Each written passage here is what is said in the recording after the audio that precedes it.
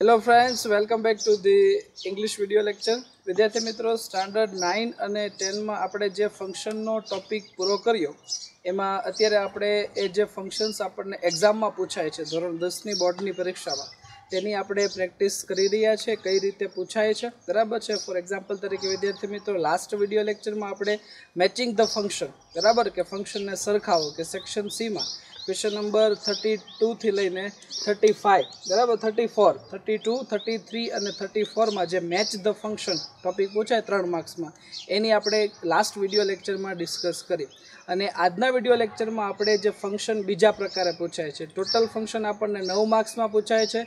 Section C ના પહેલા જે 9 પ્રશ્નો છે ફંક્શન ના જ છે બરાબર અને આ જે બીજો પ્રકાર કે જે સેક્શન સી માં ક્વેશ્ચન નંબર 35 36 અને 37 એટલે કે 35 36 અને 37 માં આપણને જે ફંક્શન પૂછાય છે બરાબર છે એ આજે આપણે ડિસ્કસ કરવાના છીએ. તો આજનો આપણો ટોપિક છે કમ્પ્લીટ ધ ડાયલોગ બરાબર છે. કમ્પ્લીટ ધ ડાયલોગ એટલે શું થાય તો કમ્પ્લીટ એટલે પૂરું કરો અને ડાયલોગ એટલે કે સંવાદ બરાબર છે. મતલબ કે આપણને એક સંવાદ આપ્યો હશે આપણને એક ડાયલોગ આપ્યો હશે તો વિદ્યાર્થી મિત્રો પહેલો પ્રશ્ન એ થાય કે ડાયલોગ કોને કહેવાય. ડાયલોગ એટલે સંવાદ જેને આપણે ઇંગ્લિશમાં કન્વર્ઝેશન પણ કહેતા હોય છે. કન્વર્ઝેશન એટલે વાતચીત. તો આ એક એવા પ્રકારનો પ્રશ્ન છે કે જેમાં બે વ્યક્તિઓ વાતચીત કરતા હોય છે બરાબર છે અને એ જે બે વ્યક્તિ વાતચીત કરતા હોય છે એમાં એક વ્યક્તિની વાત આપણને આપેલી હોય છે અને બીજા વ્યક્તિની વાત જે છે આપણે એ લખવાની હોય છે મતલબ આપણો એ જવાબ હોય છે. બે વ્યક્તિ વાતચીત કરતા હોય છે એમાં એક વ્યક્તિની વાતચીત આપણને આપેલી હોય છે બીજા વ્યક્તિ જે વાતચીત જે જવાબ આપે એ જવાબ આપણને આપેલો હોતો નથી અને એ આપણા એક્ઝામમાં આપણો જવાબ હોય છે બરાબર છે. તો આ રીતે આપણને કમ્પ્લીટ ધ ડાયલોગનો જે ટોપિક છે એ આપણને પૂછાય છે બરાબર છે. તો જોઈએ આપણે complete the dialogue section C માં ક્વેશ્ચન નંબર 35 36 અને 37 માં 3 માર્ક્સમાં પૂછાય છે બરાબર છે અને સૂચના એની કંઈક આવી હોય છે કે કમ્પ્લીટ એટલે કે પૂરું કરો, ડાયલોગ એટલે કે સંવાદ, યુઝિંગ એટલે ઉપયોગ કરીને, function given in the brackets brackets એટલે કાઉસ કાઉસમાં આપેલા ફંક્શનનો ઉપયોગ કરીને ડાયલોગ પૂરો કરો આવી આપણને સૂચના આપેલી હોય છે બરાબર કે complete the dialogue using the function given in the brackets મતલબ કાઉસમાં આપેલા સંવાદનો ઉપયોગ કરીને બરાબર છે એ ફંક્શન છે એ આપણે પૂરું ફંક્શન કાઉસમાં આપેલા ફંક્શનનો ઉપયોગ કરીને એ સંવાદ આપણે પૂરું કરવાનું હોય છે અને આપણને એ 3 માર્ક્સમાં પૂછાય છે બરાબર છે. હજી એકવાર રિપીટ કરીએ આ પ્રશ્નમાં આપણને બે વ્યક્તિ વાતચીત કરતા હશે મતલબ આપણે જે ડાયલોગ હોય છે એ ડાયલોગ આપણે પૂરો કરવાનો હોય છે. ડાયલોગ એટલે સંવાદ હંમેશા બે વ્યક્તિ વાતચીત કરે ત્યારે ડાયલોગ બને છે. તો એક વ્યક્તિની વાત આપણને આપેલી હોય છે બીજા વ્યક્તિની વાત આપણને આપેલી હોતી નથી. એ બીજા વ્યક્તિની વાત આપણે પૂરી કરવાની છે પરંતુ બરાબર એ જે જવાબ જે છે એનો ઉપયોગ કરીને આપણે બીજા વ્યક્તિની વાતચીત આપણે પૂરી કરવાની હોય છે. તો આ રીતે આપણને 3 માર્ક્સમાં પૂછાય છે. પછી બીજું વિદ્યાર્થી મિત્રો આ ટોપિક આપણને એમસીક્યુમાં પૂછાય છે એટલે આ ટોપિક એટલો બધો સહેલો છે કે આપણે 3 માંથી 3 માર્ક્સ સાવ સિમ્પલ સરળતાથી મેળવી શકીએ છીએ. આપણે ધ્યાન એટલું રાખવાનું છે આપણે જવાબ લખવાનો છે ડાયલોગ પૂરો કરવાનો છે પણ એ ફંક્શનનો ઉપયોગ કરીને ડાયલોગ પૂરો કરવાનો છે. આમ તો તમે જોવો તો 4 આન્સર તમને આવતા એવું લાગે પરંતુ એ જે ફંક્શન આપણને જે કાઉન્સમાં આપ્યું છે એ ફંક્શનનો ઉપયોગ કરીને આપણે જવાબ પૂરો કરવાનો હોય છે. તો જોઈએ સૌથી પહેલું છે પહેલું આપણને એવું આપ્યું છે ડાયલોગ સંવાદ આપ્યો છે જેમાં મિત અને સૂરજ વાત કરે છે. કોણ વાત કરે છે? મિત અને સૂરજ. તો this is a conversion between Mit and સૂરજ બરાબર. મિત અને સૂરજ વચ્ચે વાતચીત થાય છે. મિત શું કહે છે તો મિત એવું કહે છે કે what is the result of Kavya. What is the result of કાવ્યા. કાવ્યાનું શું પરિણામ છે? She was in the SSC last year. તે ગયા વર્ષે એસએસસી 10મા ધોરણમાં હતી તેનું પરિણામ શું આવ્યું? આવું કોણે પ્રશ્ન પૂછ્યો? મિતે પ્રશ્ન પૂછ્યો બરાબર. હવે એ મિતે પ્રશ્ન પૂછ્યો તો જવાબ કોણે આપ્યો? સૂરજે. સૂરજે શું કીધું કે યસ હા શી વર્કડ હાર્ડ. તેણે સખત મહેનત કરી હતી અને પછી જો આપણને અહીંયા ડેશ આપી દીધું પછી આપણને અહીંયા એ જે જવાબ જે છે આપણે પૂરો કરવાનો છે. એટલે સૂરજ જે વાક્ય બોલ્યો કે નહીં આપણે વાક્ય પૂરું કરવાનું છે. બરાબર. તો સૂરજ જે વાક્ય બોલ્યો આપણે પૂરું કરવાનું. પણ સૂરજ જે વાક્ય બોલ્યો એ કયા ફંક્શનમાં પૂરું કરવાનું છે? તો ફંક્શનનું નામ છે શોઈંગ કોન્ટ્રાસ્ટ. કોન્ટ્રાસ્ટ એટલે વિરોધાભાસ. તો મારો કહેવાનો અર્થ એમ છે કે મિત અને સૂરજ વચ્ચે વાતચીત થાય છે. અહીંયા મિત એમ કહે છે કે what is the result of કાવ્યા. કાવ્યાનું શું પરિણામ છે?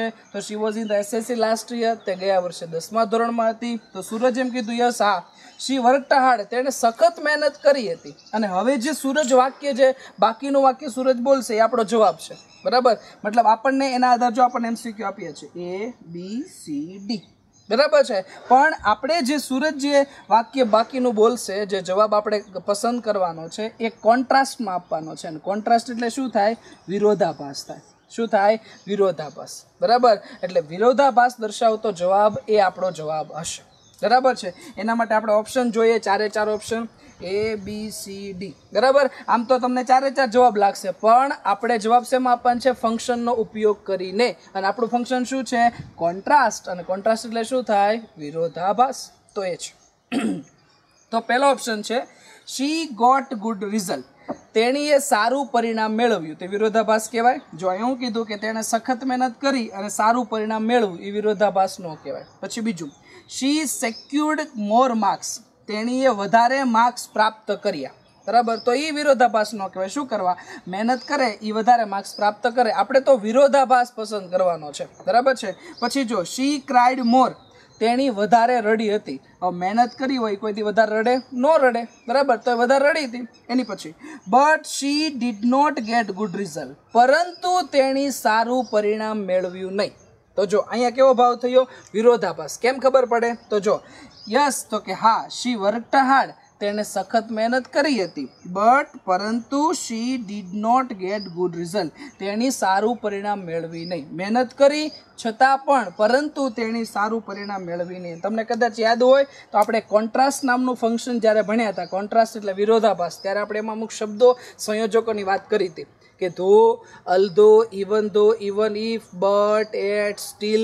બરાબર. પછી હાવેવર, એઝ, એ બધા સંયોજકો વિરોધાભાસ દર્શાવે છે. અહીંયા શું આવે છે? બટ છે. જો અને બટ છે. બટનો અર્થ શું થાય? પણ અથવા પરંતુ. વિરોધાભાસ દર્શાવે. એટલે આપણો જવાબ શું થશે? ડી. ખ્યાલ આવી ગયો? બરાબર. આપણે જવાબ આપવાનો છે પણ ફંક્શનનો ઉપયોગ કરીને. કારણ કે આ 4 ઓપ્શનમાંથી આ એક જ ઓપ્શન એવો છે કે જે કોન્ટ્રાસ્ટ વિરોધાભાસ દર્શાવે ને એ આપણો જવાબ છે. બરાબર. તો આ રીતે પહેલામાં શું જવાબ આવશે? ડી.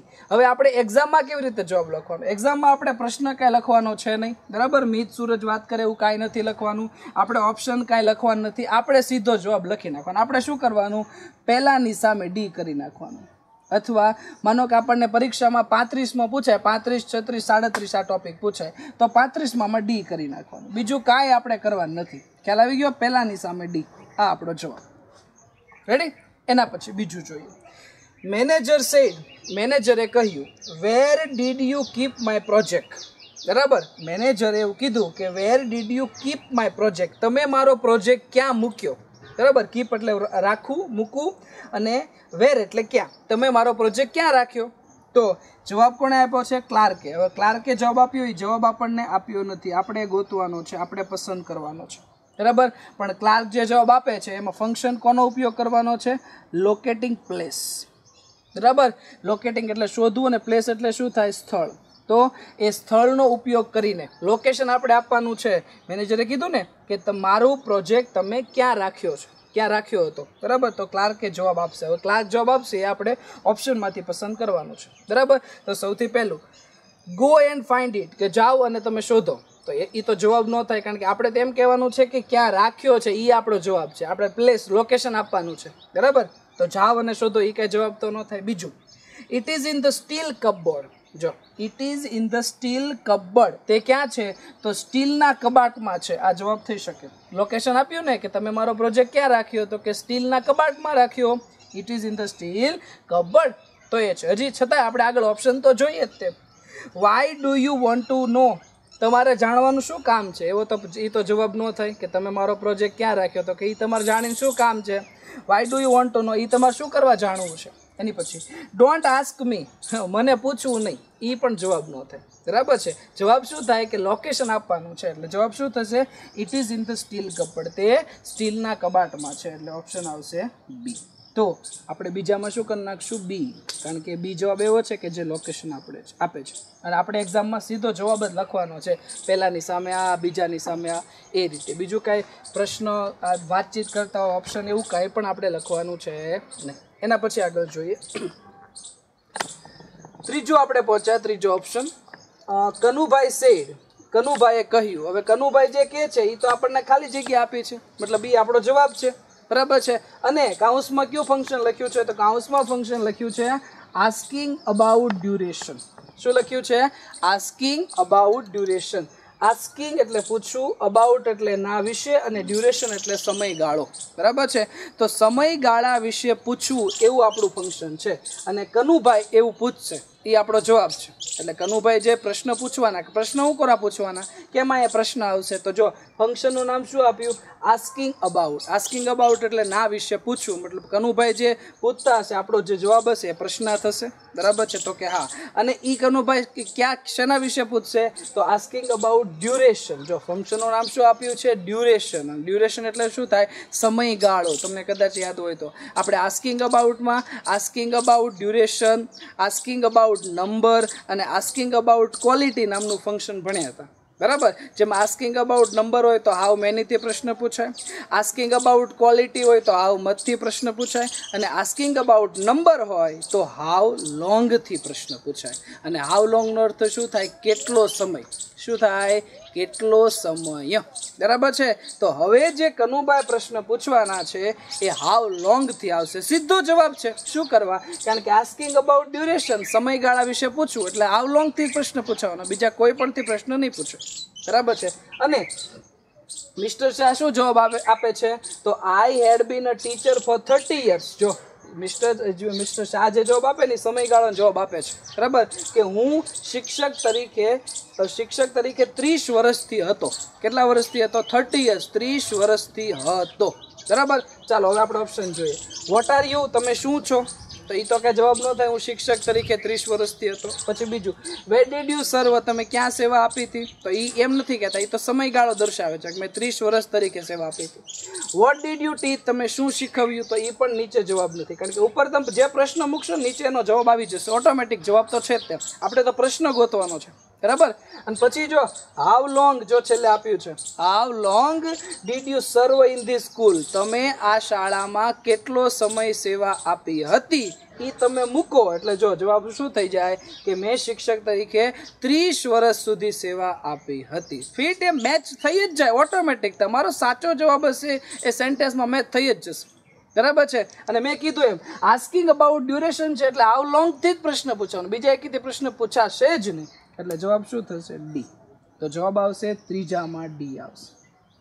બરાબર. આ રીતે વિદ્યાર્થી મિત્રો એક ડાયલોગ તમે સોલ્વ કરતા જાઓ, પણ વ્યવસ્થિત રીતે. પહેલા જે બે વ્યક્તિ વાતચીત કરે એમાં એક વ્યક્તિની વાત આપી હશે, એકની નહીં આપી હોય. બરાબર. જે નહીં આપી આપણો જવાબ હશે, પણ જે આપી હશે એ તો સમજો. બરાબર. એ સમજાઈ જાય. પછી કાઉન્સમાં ફંક્શન આપ્યું હશે તો એ ફંક્શન કયું છે એ તમે યાદ કરો કે ફંક્શનમાં અંદર શું આવે. મેં કીધું એમ આસ્કિંગ અબાઉટ ડ્યુરેશન એટલે શું થાય? તો કે સમયગાળા વિશે પૂછવું. સમયગાળા વિશે પૂછવું એટલે શેનાથી પ્રશ્ન પૂછાય? તો કે હાઉ લોંગથી પ્રશ્ન પૂછાય. તો તમને ઓટોમેટિક યાદ આવી જવું જોઈએ કે હાઉ લોંગથી જે હશે એ આપણો જવાબ હશે. સીધો જવાબ છે. અને આમાં જ સીધા શું છે? ઓપ્શન જ છે. એટલે સાવ સિમ્પલ પડશે આપણને. તો એ છે. એના પછી ચોથું જોઈએ. આર્યન સેડ. આર્યને કહ્યું, why didn't you attend my birthday party? જો આર્યને શું કીધું છે? કોને કીધું છે? પૂજાને.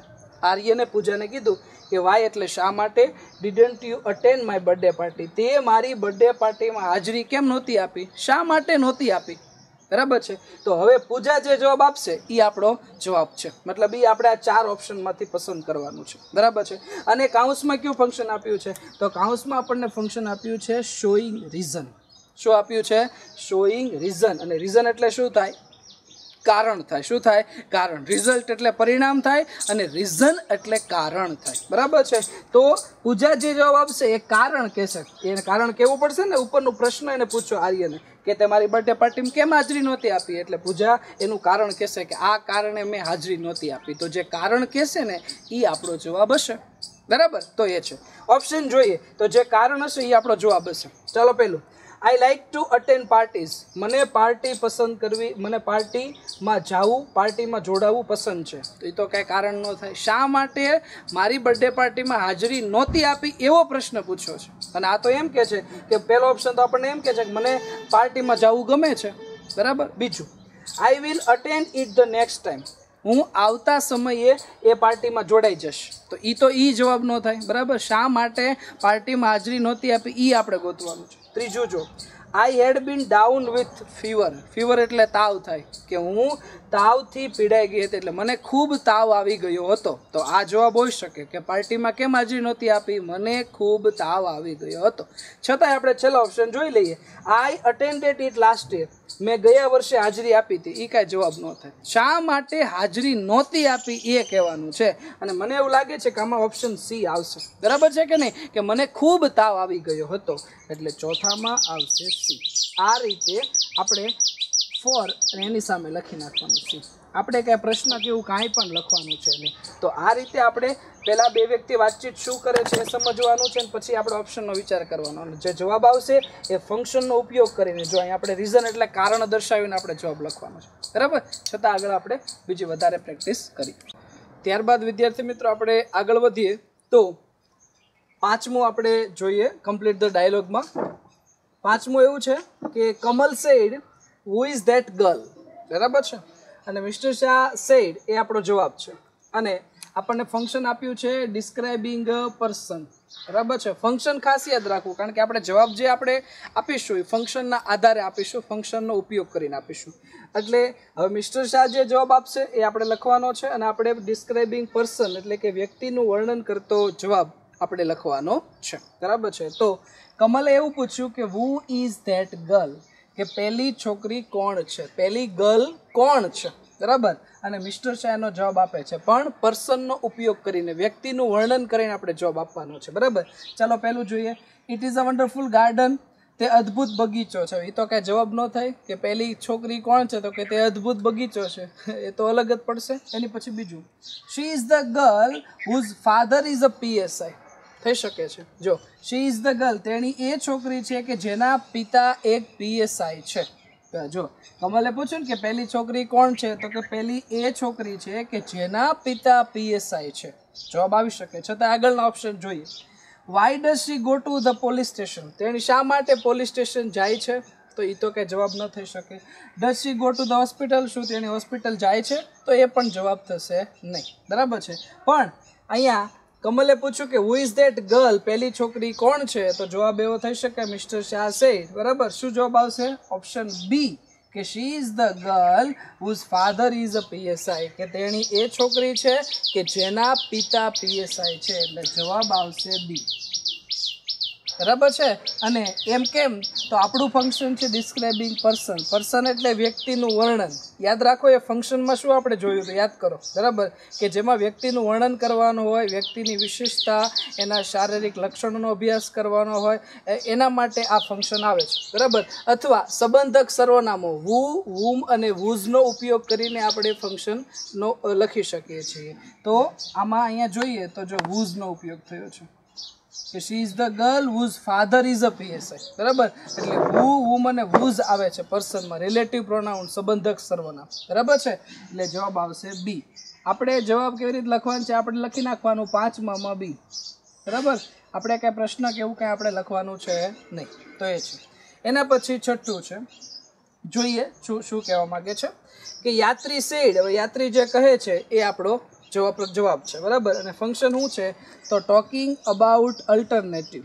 ટોકિંગ અબાઉટ એટલે ના વિશે વાતો કરવી, અને અલ્ટરનેટિવ એટલે વૈકલ્પિક પસંદગી. ટોકિંગ અબાઉટ અલ્ટરનેટિવ એટલે થશે વૈકલ્પિક પસંદગીની વાત કરવી. તો યાત્રી જે વાત કરશે વૈકલ્પિક પસંદગીની વાત કરશે. તો વૈકલ્પિક પસંદગી ટોકિંગ અબાઉટ અલ્ટરનેટિવમાં શું આવશે, તો એમાં આઈધર ઓર, નાઈધર નોર ને ઓર આવી શકે છે. બરાબર. હવે માનસી, એની પછી માનસી શું કહે છે કે can't I have both T and coffee at a time, કે શું હું એક સમયે ચા અને કોફી બંને ન લઈ શકું.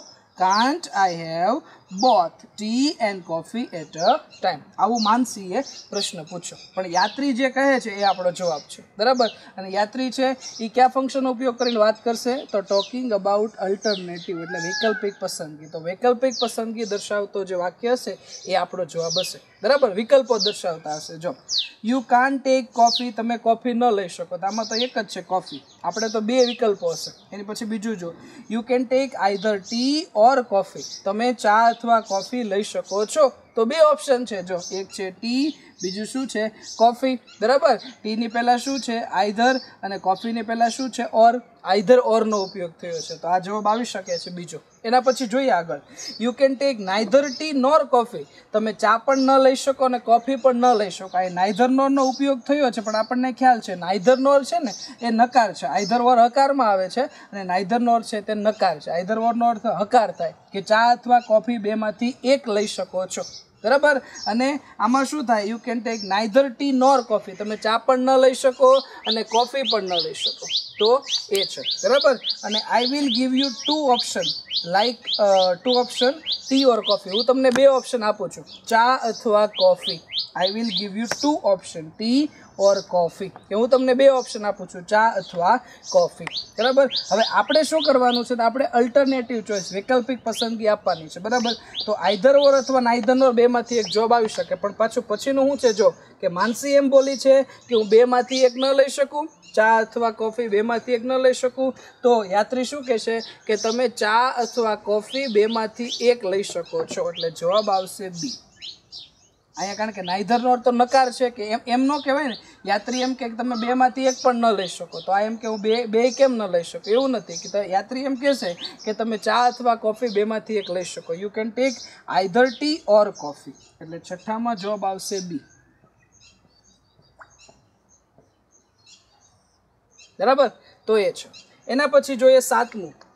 એવું છે કે શ્રદ્ધા અને કૃપા વચ્ચે વાત થાય છે. શ્રદ્ધા છે હાય કૃપા, અને પછી આપણે એ જવાબ આપવાનો છે. અને કાઉન્સમાં ફંક્શન કયું લખ્યું છે? પ્લેઝન્ટરીઝ, બરાબર છે.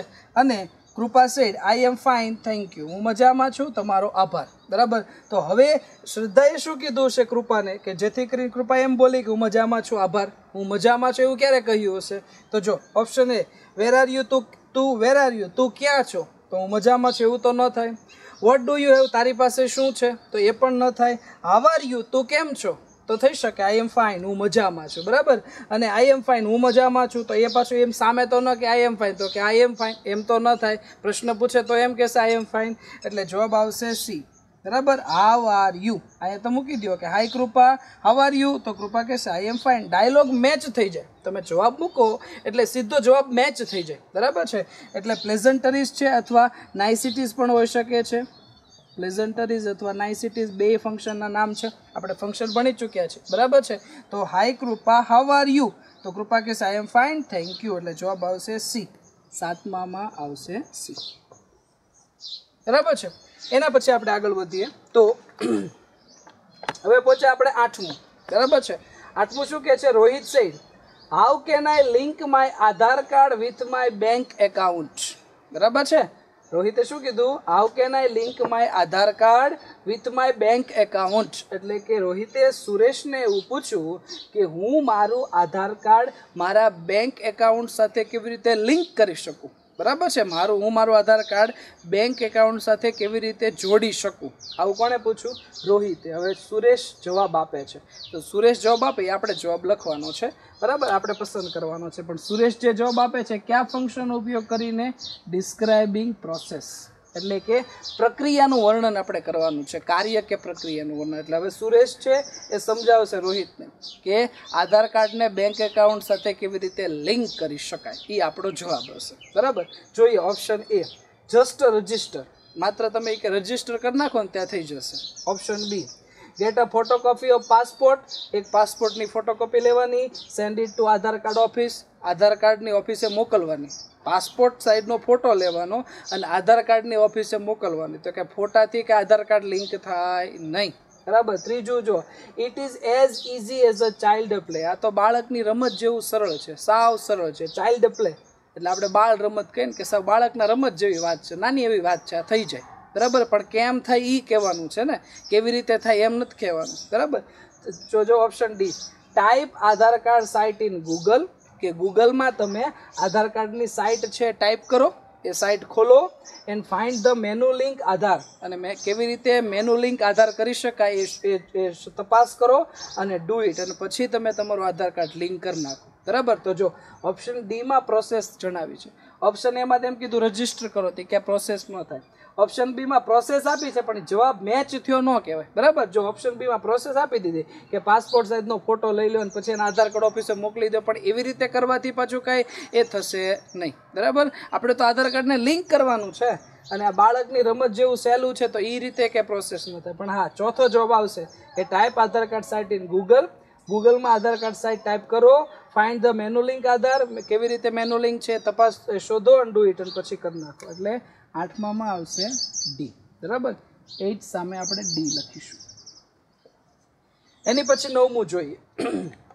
9મું કે છે રિંકુ સેડ. હવે રિંકુ જે કે છે એ આપણું ફંક્શન છે એક્સપ્રેસિંગ પોસિબિલિટી. આમાં એવું જરૂરી ન હોય કે પહેલો વ્યક્તિ બોલતો હોય ને બીજો વ્યક્તિ બોલે એ આપણો જવાબ હોય. જો 8માં રોહિત પહેલા બોલી નાખ્યું ને સુરેશ જે બોલે એ આપણો જવાબ છે, તો આ પહેલું બોલી નાખ્યું, બીજો જવાબ છે. 9માં પહેલો જવાબ છે ને બીજો પ્રશ્ન આપણને આપી દીધો છે, એટલે એવું જરૂરી નથી ગમે એ વ્યક્તિ પહેલો વ્યક્તિ બોલ નાખે તો બીજો જે વ્યક્તિ બોલશે એ આપણે શોધવાનો આપણો જવાબ, અથવા બીજો વ્યક્તિ બોલ નાખે તો પહેલો વ્યક્તિ નહીં બોલ્યો હોય, બરાબર, તો એ આપણો જવાબ આપણે પસંદ કરવાનો છે.